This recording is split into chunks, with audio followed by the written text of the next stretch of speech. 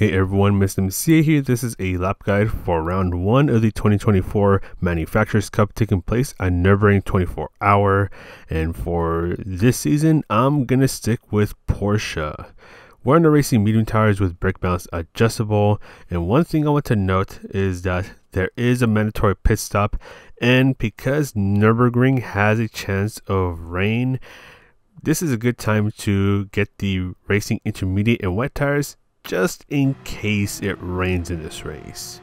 But anyways, I have the brake balance at -1 or 1 click to the front of the car. And as you get started with the lap, you want to bring yourself towards the left side of the track. You're gonna brake just after the 150 meter board, just before the path on the left end. So you're gonna brake right about now. Full braking power, going down to first gear.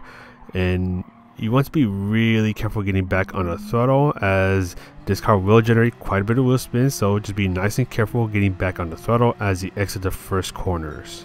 The end of the path on the right is your next braking point, and stay towards the left side of the track, making your way down to first gear for more rotation, but exit on the second gear, and just be nice and careful getting back on the throttle. When the curb on the left starts, that is where you start to brake, and you want to try to stick towards the right side of the track. Go down to first gear for more rotation, back up to second gear as you exit the hairpin.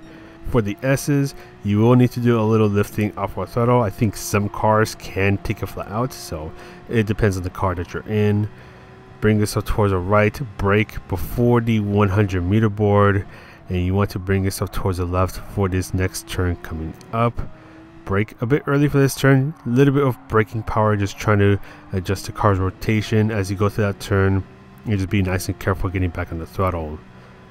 Now this chicane that's coming up is less sharp than the GP version, so you're braking at around the 75 meter mark.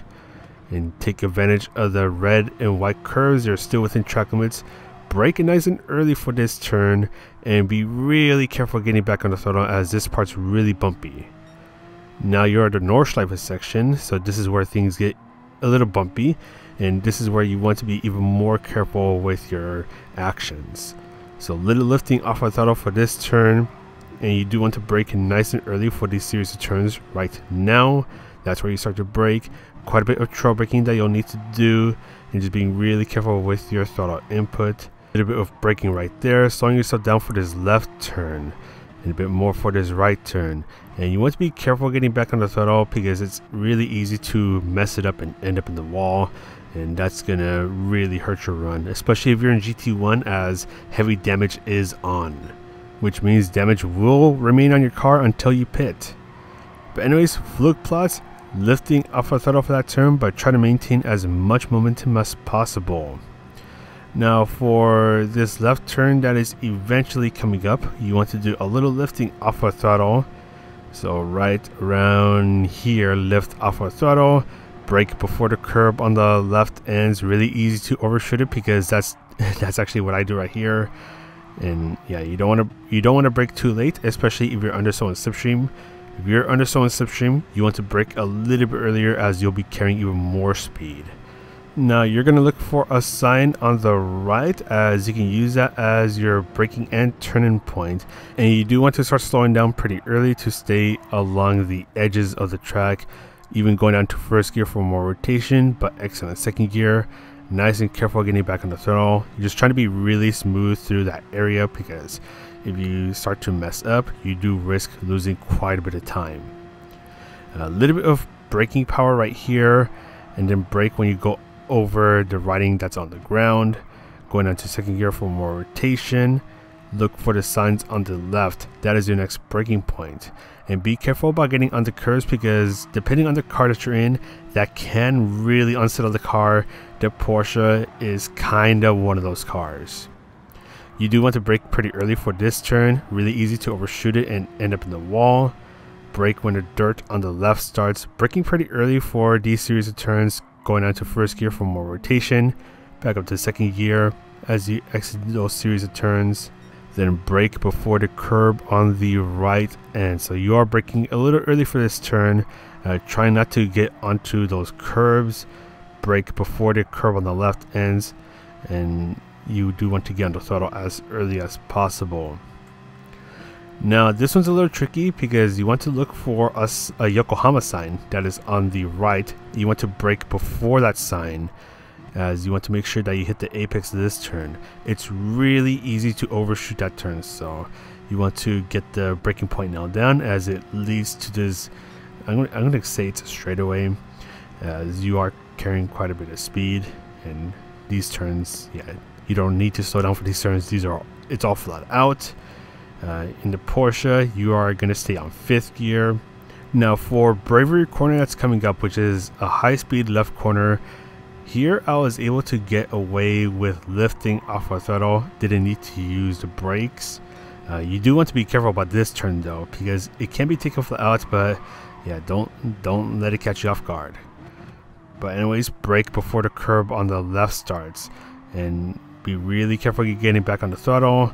Brake after you pass the happy little tree that is on the left right here, and you can carry quite a bit of speed through the carousel, being careful with your throttle input. And as soon as your car is pointing towards the next section of the track, that's where you can fully accelerate your way out. Look for the curb on the right, as that is your next braking and turning point. And just being really careful through here. It's really easy to hit these curves, and that can really unsettle the car, the Porsche being one of them. So again, you want to be really careful with that.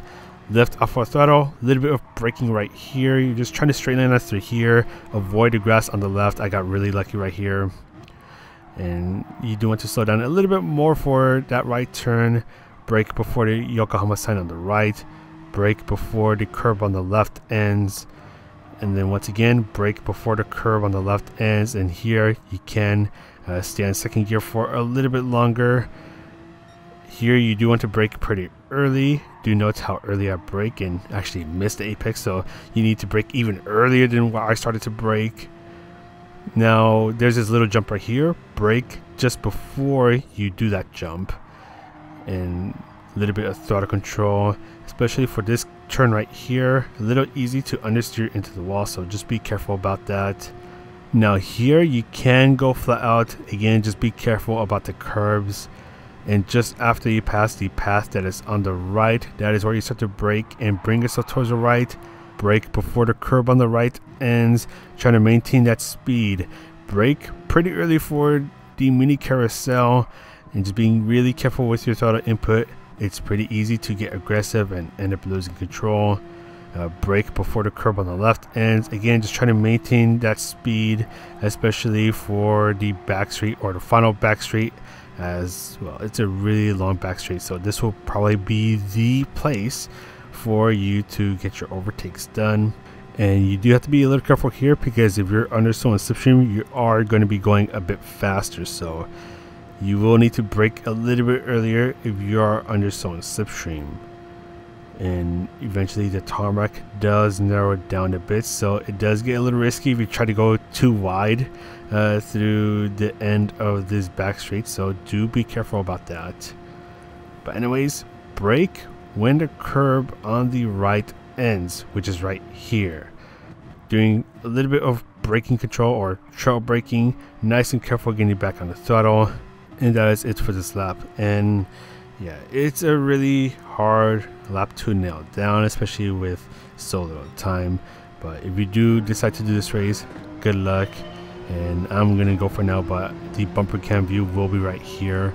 That'll be played until the end of the video. So take care everyone, good luck in this race. This is Mr. MCA, and I'll see you in the next video.